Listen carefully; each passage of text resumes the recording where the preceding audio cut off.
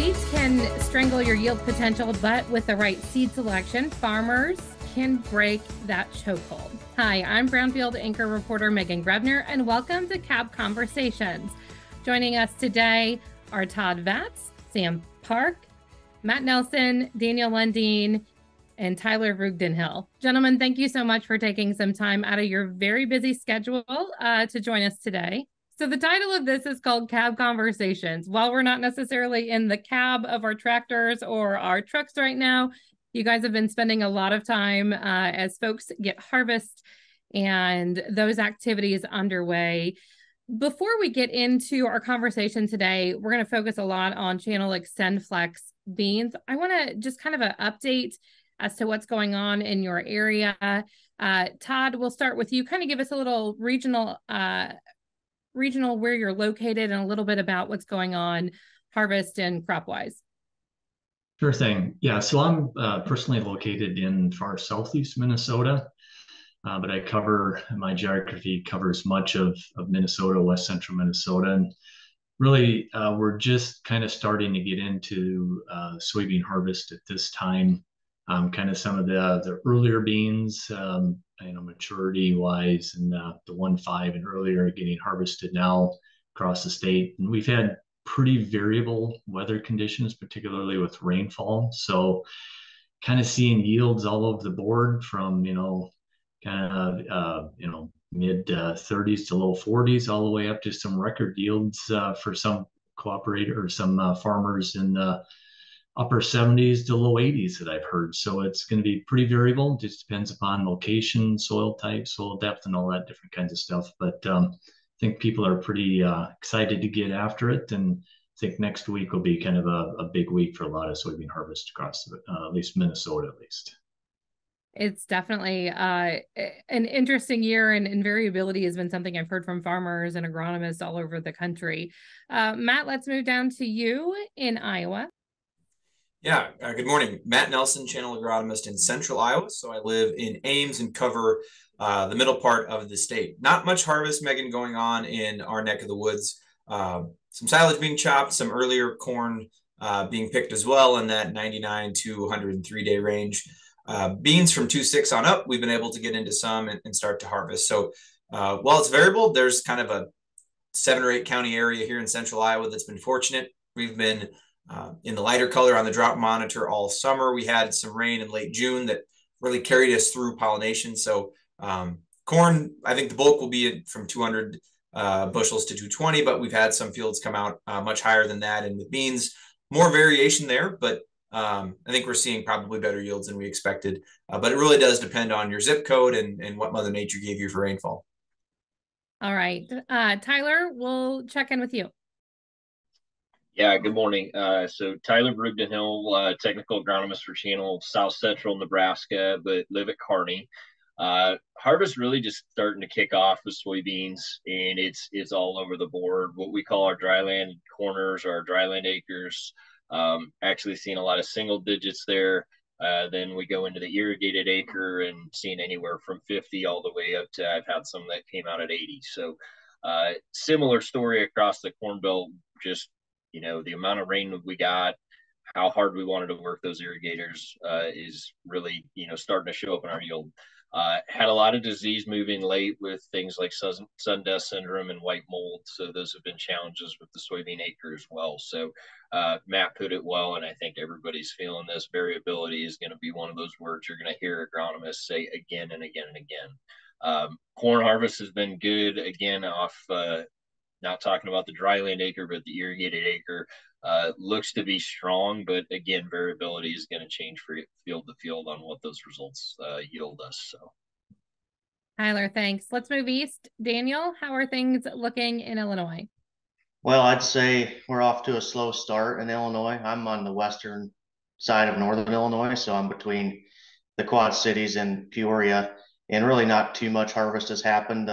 Some larger operators that started on some earlier season corn, maybe 1 or 2 fields of soybeans have gotten harvested, but really nothing much to speak of yet. And a little recap of the season, we got in pretty timely in May. June was extremely dry. It started raining towards the second half of July and first week of August.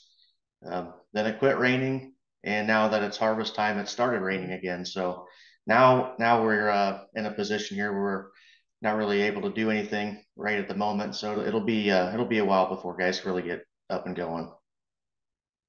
And last but not least, Sam. Sure, sure. So I'm Sam Park. I'm located just west of Columbus. I cover Southwest Ohio. For the past 2 years, I was covering all of Ohio. Then as we transitioned to the new channel, just covering Southwest. Variability across. I think planting date's going to be pretty big for where we were at as far as corn goes. So if you look at the moisture, we went dry for about a month from mid-May to mid-June. Then in June, our temperatures dropped. We got a pretty good amount of moisture, so we kind of caught up there, but lost some GDUs on the corn side. We were able to get adequate rainfall throughout July and August, but then in some areas in August, the rain just shut off and we haven't gotten moisture for a few weeks. Harvest is delayed for the most part from corn. Like I said, if from what I was walking and doing yield checks on the corn side, the stuff that was planted in April seems to be more about average because it hit that V6 knee-high time frame right there when it got dry for about a month. Versus the mid-May planted corn that it got caught up on rainfall, right when it was hitting that V6 time frame, right when we're determining those rows around. Soybeans on the April planted soybeans, those seem to get up and going. We're able to take that early season drought stress a little bit better. I've only heard of a little bit of beans getting cut so far, some earlier beans, 2.7s, 2.8s, but those yields have been going really well so far. I think we're probably still 2 to 3 weeks out from people really getting into some beans. May planted beans, they kind of got planted right there into those dry conditions. Then they got a little bit cooler in June, a lot of moisture in June with some heavy smoke that came through. So those things took a little bit while longer to get going. But then last week of July, first couple weeks of August, they seem to catch up a lot. So I think it'll be variable like everybody else has mentioned, but I'm excited to go into harvest. I think the one thing that's interesting, obviously, variability is something that's going to be a conversation or part of that conversation for all of 2023.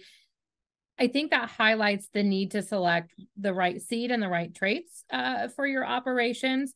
So as we take a look at that, what are some of the benefits then of planting Channel XtendFlex soybeans? Matt, I'm going to start with you.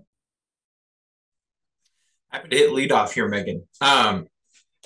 So in terms of, some of the benefits, as we talk about variability, for us, I really feel like we've had a lot of experience and time to evaluate our varieties. It's not uncommon to see products in our lineup still that were launched in the first year of this class, right? 23, 21 is a variety we sell a lot of here in Iowa that we're just very comfortable with, have a lot of experience with. We know how it performs. We know where to place it.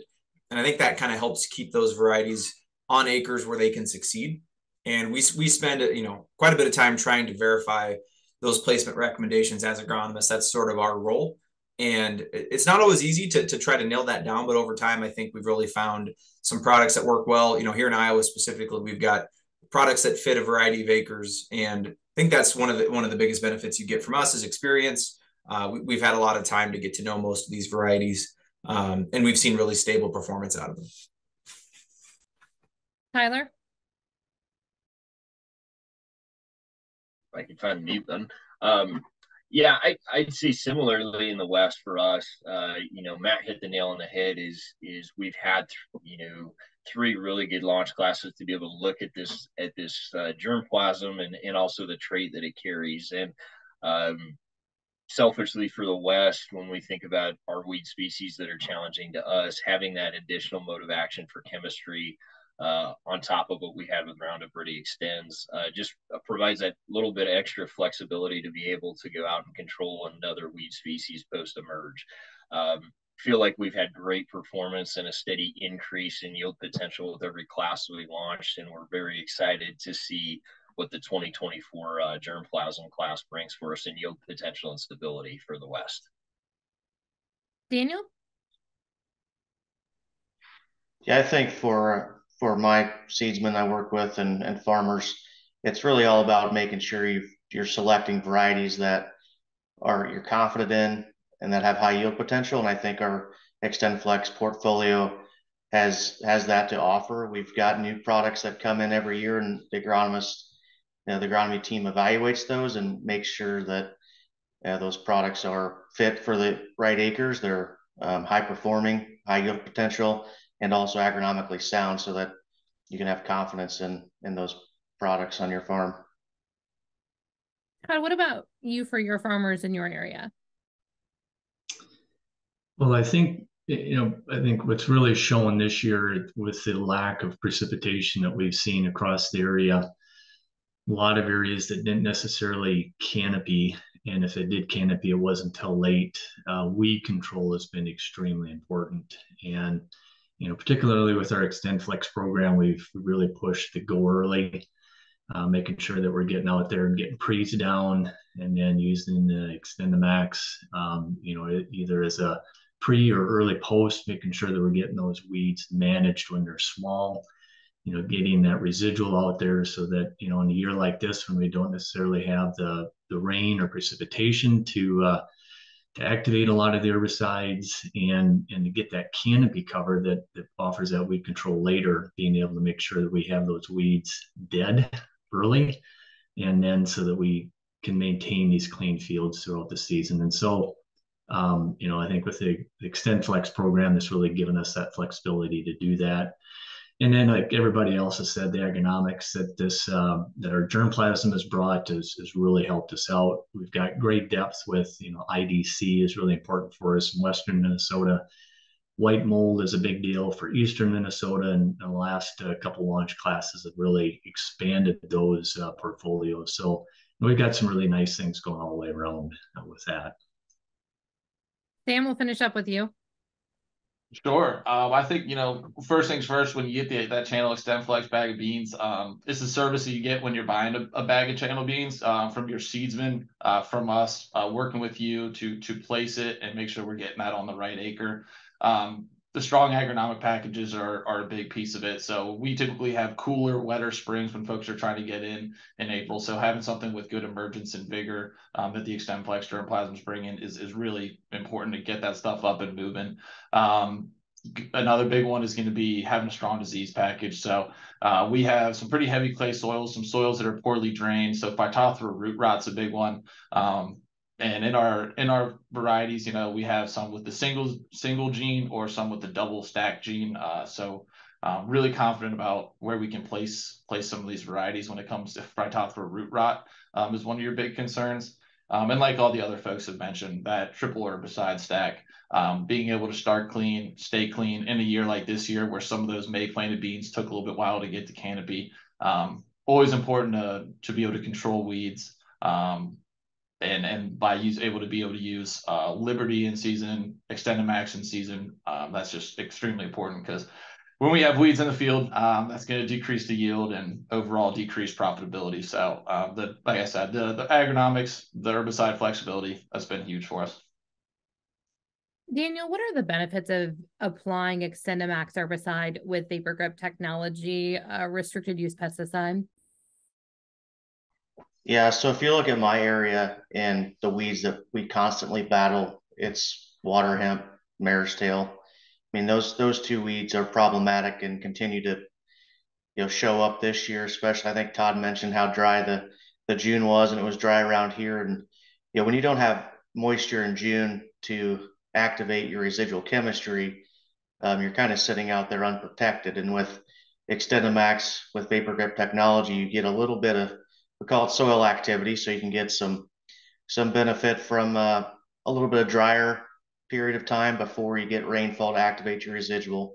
But XtendMax with Vapor Grip offers excellent knockdown of those problematic weeds I mentioned, and also allows you to kind of go out there. There are requirements you have to follow, of course, with any herbicide, but the Vapor Grip helps to maintain that product stays where it's put. Matt, what do you share with your growers? Weed control is challenging, Megan. It's been a challenging year. I think corn's had a lot of issues in the state as well, but where I really see a big advantage that the XtendFlex system has is that residual that Daniel mentioned. As we've started to plant beans earlier, and for Todd up in Minnesota, he's early May for them, but we have a lot of this year in Iowa, Easter planted soybeans, right? So April 9th and April 10th. almost a month earlier than our frost date here. So that's very early, and that's a shift in practices. And what we've noticed is as we put pre's on before planting, like we've trained. So all of us on this panel have done a good job of training growers to use pre's before we plant, but that pre runs out by the time weeds actually start to emerge, right? If you're spraying a pre in early April and it gives you 40 days, by the time the weeds start to come up in mid-May, that pre's run out of activity. So being able to use XtendMax on those, B2 beans, those beans right as they're emerging, with a residual product like Warrant, what that does is give you activation right away. 14 to 21 days of residual from that XtendMax, and then hopefully by the time that runs out, your Group 15 product will have been activated by rainfall. And that's just something that other growth regulators can't offer. That's something pretty unique to dicamba. So that's been really valuable. In Iowa, the people who did that have had some of the cleanest fields across the state, and it's been very noticeable. And I think that's something I've been really addressing with customers is if we're going to start planting soybeans earlier and earlier, it really does change some paradigms in terms of weed management. And I just want to make sure farmers are aware of that.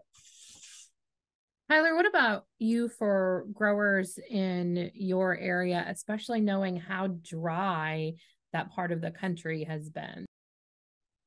Yeah, it's funny. I listen to my cohorts. I mean, we think about Iowa and Illinois, typically not super dry states. We know we're going to be dry, right? So having a soybean management system that does a very good job from start to finish on how we control those weeds, but also having a soybean variety that's going to canopy for us is a big part of this. I have a lot of growers that are growing in 30-inch rows, so we don't have a lot of in my old territory or where I grew up in what we call narrow row beans.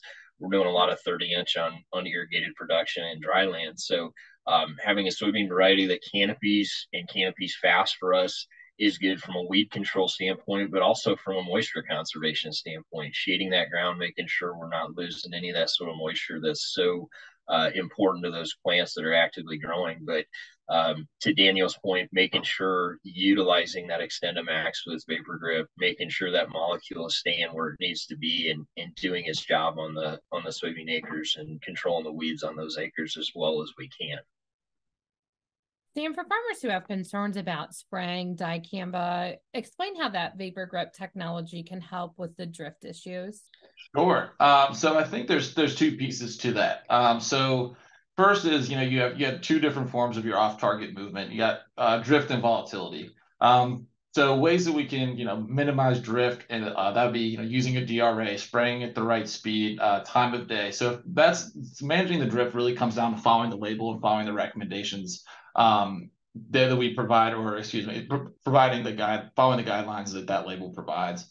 But really, when I look at volatility, that Vapor Grip, so kind of what that molecule does, acts as a buffer. So when you add water and then dicamba or XtendMax, those hydrogen ions, they'll move over and they'll react with dicamba to form that dicamba acid, which was much more volatile, and that's really where you see that volatilization come from. So what that Vapor Grip does, acts as a buffer. So instead of those hydrogen molecules moving over and forming dicamba acid, they react with that Vapor Grip molecule. Like I said, acts as a buffer, reducing the amount of dicamba acid that's formed and reducing that volatility. So like we said, if you're making sure you're following the label, and then combining that with that Vapor Grip technology, you can reduce both that drift, and that volatility. You can spray apply XtendMax confidently in your fields, burn down pre or during in season. Todd, anything else you want to add? Yeah, no, I mean, just really on top of that, I think what we found is that, as Sam mentioned, when you follow the label and do everything right, it's just a really, really effective system, and really have not seen many issues as far as, with the drift or volatility, because it really gets nailed down when you do things right and follow the label the way it's written. It's based off a lot of work and a lot of research and a lot of demonstrations, and it's proven to really work. So yeah, it's a great system when it's done properly. So, Daniel, can you talk about the defensive agronomics of Channel XtendFlex soybeans that help protect against all those top soybean diseases? Yeah, I know in my area we were very concerned on kind of on a line between if we're concerned about white mold or not because of the way I am in the state. But, white mold is always in the back of everyone's mind, just mostly because there's really no after the fact control. So you really got to have economic protection up front. And when we bring in new products into the portfolio, in the XtendFlex portfolio, we really look to add white mold tolerance. We've increased that over the years. Another part is Phytophthora. I think we mentioned that earlier. Even with seed treatments, you still need Phytophthora protection deeper into the season. So bringing in products that can offer that defensive characteristic of protection, but also high yield potential. That's a balancing act there that you got to work through. And then I would say lastly, sudden death syndrome has been a concern of many farmers. There are seed treatments to help with that, but if you can have a baseline protection of good sudden death products like we do in our portfolio, that's very helpful. Tyler, what about you? Yeah, so as these guys would all say, agronomy is local, right? So when we think about a defensive characteristic in a soybean trait, I'd say if you asked all of us what's the most important one, you'd probably get all different answers. And for us in Nebraska in the West, iron deficiency chlorosis, dealing with high pH acres is a big deal for us. So we look at that initial screening and score that we get out of a product launch class, and then also test it locally to make sure that it's meeting our requirements to be able to handle those high pH acres. Similarly, we are dealing with things like sudden death syndrome and white mold as well. And every management step that you take, it's a layered approach, right? We never want to rely on one thing to holistically manage an issue. If we can layer that approach by selecting the appropriate variety, and then if we need, that additional help from a seed treatment, or depending on what that characteristic is, we're looking to manage on those acres. A layered approach is always going to be better than just relying on one thing to hopefully control the problem for us. Matt, we'll finish up with you. Hard to add too much to what all of my colleagues have mentioned, but they're spot on. One thing that we've been working with, right, in our area, again, with our early planting, it's kind of shifted way that we position beans. And again, it's a benefit to knowing more about these varieties, to testing them locally, is if we're going to plant earlier like we have been, we've increased probably the risk of a lot of those soybean diseases, right? Phytophthora infection early, primarily SDS and white mold, just due to the amount of time those beans sit in the ground or the height that they reach before canopy. So it really helps to have soybeans with some ratings that you understand and know. And we're always evaluating that with newer products. But again, on the established part of our lineup, it's allowed us to place those beans on those early planted acres. Also standability, that's another factor that can change when you plant beans early. So that's part of our job, right? To test those new products and evaluate those for those traits. And it's something that, we all do every year and get a lot of value out of. And I think just having this much agronomy support can help us kind of nail those to make sure we accurately understand what those beans are going to do when we go out and plant them. Two-part question, Todd, for you. Why is it so important for farmers to find the right choice in weed control? And then how do you help determine what works for their farm? Well, sure. I mean, it's extremely important, I guess, to be able to understand each individual grower, what type of weed populations they have, what type of objectives they have for the season, their field layout, location, and particularly as we get with weed control, and if there's some different restrictions on where we can make applications, it's important to know that. If there's any boundaries that we need to, setbacks and stuff like that, it's important. So, yeah, I mean, putting that all together and making up a plan for the particular farmer customer in that sense is extremely important. And it's mixing it all together with their weed management as well as agronomic needs, looking at what the past year has been and whether it's disease or moisture limitations, it all kind of comes together. So yeah, those are all very important aspects of it. Sam, your thoughts? Sure. So I think, right, how you determine what the right choice in program is. like Todd mentioned, it's let's identify what those troublesome weeds are. And once when you do that, then we can make sure that we're implementing a plan that's going to take care of those. So if you were to have a resistant weed in there, there's no point in applying that chemistry. So by identifying which one what problems that you have on your field, then you can make sure that you're implementing a program that's going to have effective control. And then kind of the second piece of that is, why is that control important? Pretty simply, it's just weeds reduce yield and profitability. I was reading, University of Illinois found a 26-year study that if you had inadequate late season control, that could be a 41% yield loss, and that's pretty colossal. That's huge. So by making sure we're building the right program, figuring out what they have or what issues they have, building the right program to fit that, hopefully we can stay clean throughout the rest of the season and maximize yields. Daniel, I'm assuming this is a conversation that kind of changes regionally, or the solution changes regionally. So what's the conversation you have with those Illinois growers?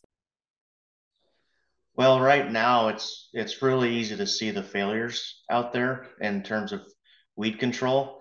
And I think the conversation has changed over the last 5 years, where farmers were really focused on yield potential and yield potential only. And now they're focused on weed control and then yield potential. So we got to kind of loop them back around to really focus on yield potential and weed control at the same time. And how do you get both without sacrificing one or the other? And I think where you do that is the Roundup XtendFlex system, because you get high performing genetics, you get good defensive characteristics, and then you got people you can work with to develop a good weed control program that can target what's likely your most challenging weeds with for us, water hemp and mare's tail. And you'll really look at how your season went this year, and if you do the same thing next year and expect different results, it's not going to happen. And we just got to look at that and evaluate that, and hopefully we can make some changes that helps them out. Matt? Yeah, I'd agree with Dan. And another thing we like to think about too, right, is how, logistically, how is your operation set up? That a lot of times affects what's easy for guys to spray, right? Can you get out over those beans when they're just coming up? Are you really banking on applications closer to row closure? When you're spraying your corn, and a lot of that comes down to how they apply it, if they do it themselves, or if a co-op does it for them. So what I tend to see is, if a farmer's applying chemistry on their own, they almost have more flexibility, right? They kind of control their schedule a little bit more.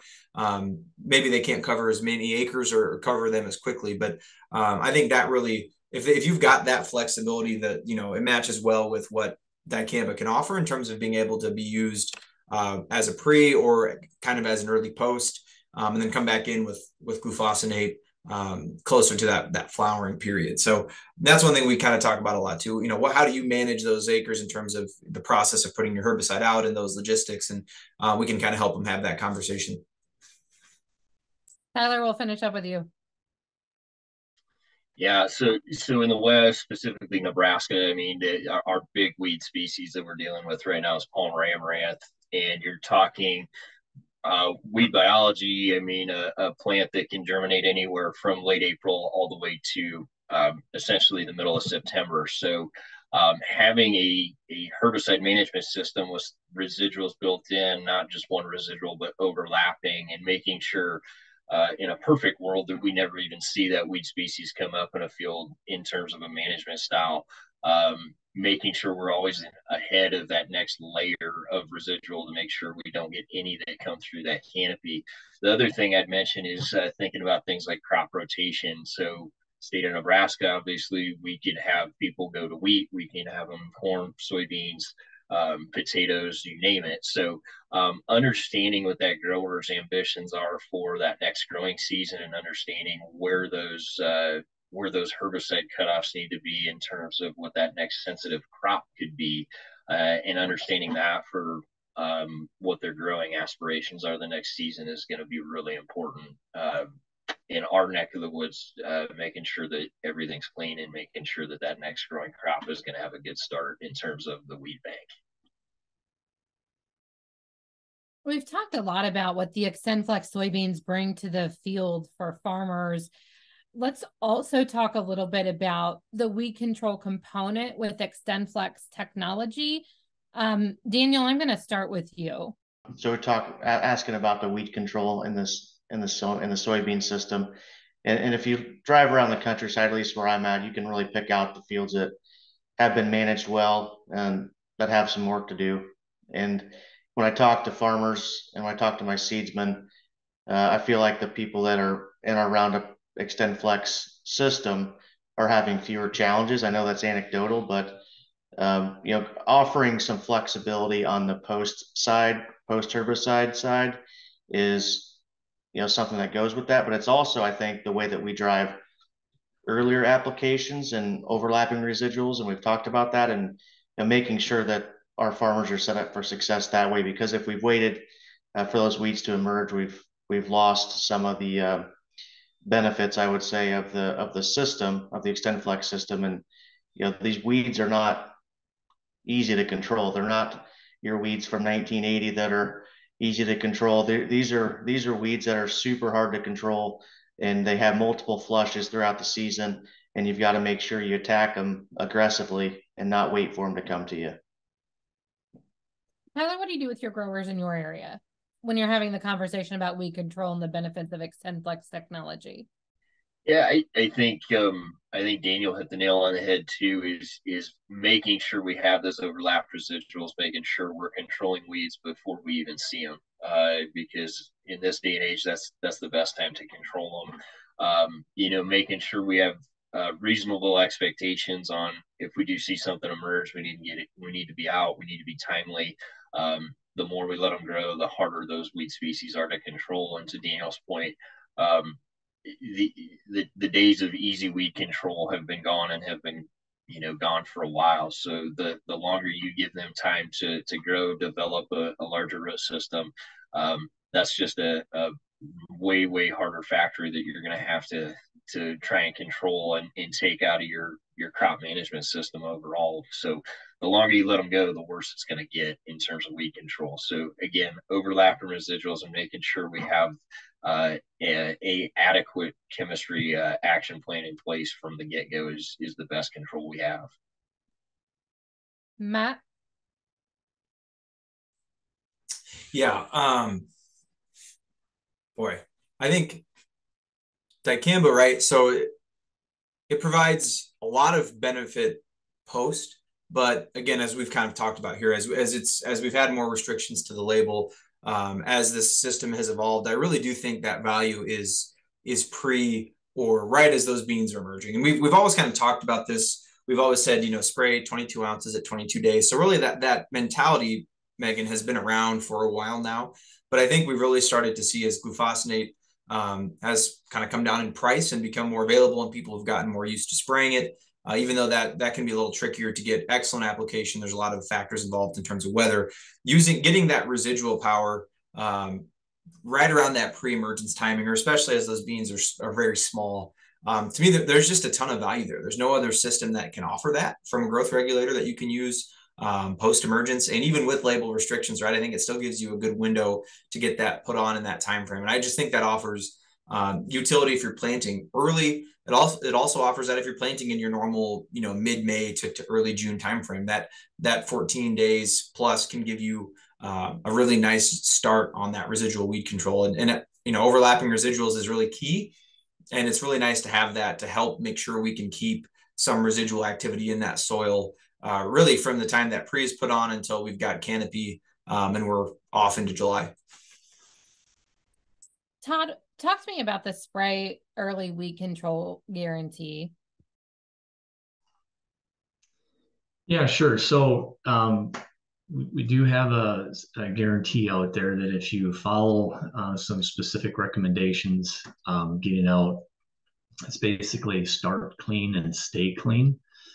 So there are several different options that you can to utilize, but again, it's kind of what we've already been reiterating several times in here is getting out there early. Of course, with a burn down or with a pre-plant or a very early post, making sure that you're getting the weeds controlled.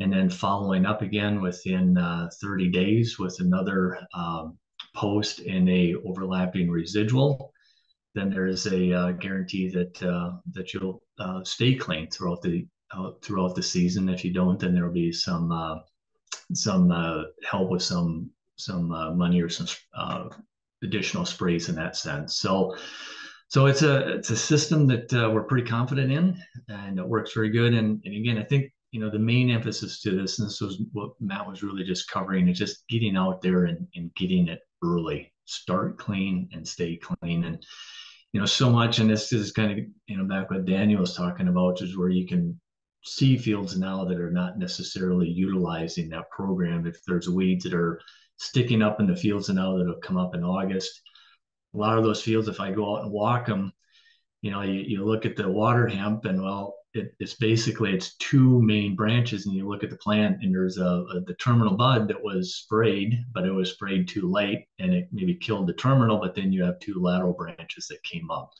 and those were weeds that were sprayed too late, past that 4-inch stage or whatever. So a lot of what our programs are doing is really emphasizing getting in early, killing those weeds when they're 2 inches tall, 3 inches tall, or not letting them emerge at all. And that's really the best way to kill the weeds. So that's really kind of what we're going at with that. We've talked a lot about the importance of early season weed control. Sam, what are your thoughts? What do you talk to your growers about in Ohio? Absolutely. So I think a lot of the folks here kind of nailed it, but just the importance of layered residuals. What's the easiest weed to kill is the one that never comes up. And so using that XtendFlex at pre, and then you layer a group 15 like Warrant on top of it, with the little amount of moisture that it takes to activate that XtendFlex, we know that we're going to be able to start clean. And then with a little bit more moisture, we can then activate that Warrant or group 15 and stay clean for longer. So looking at it from a weed resistance or herbicide resistance management standpoint, by killing them early or never letting them come up, we're going to stop that next we're going to stop them from going to seed, building up potential resistance, and then also adding to that seed bank that's in the soil. So a weed that's easier to kill, right, is either one that doesn't come up or one that's less than 4 inches. So that's really what we try to hammer on, is the importance of just layering those residuals. And like Todd had mentioned, we do have the program for that as well to back it up. So like I said, layered residuals and just trying to keep them from ever coming up. Daniel, Matt, Tyler, any other final thoughts about that early season weed control? Yeah, I guess I'll leave with the final thought on that, is just, being aggressive is super important. I think, thinking about your program and doing something today versus tomorrow, because those weeds are going to be growing no matter what.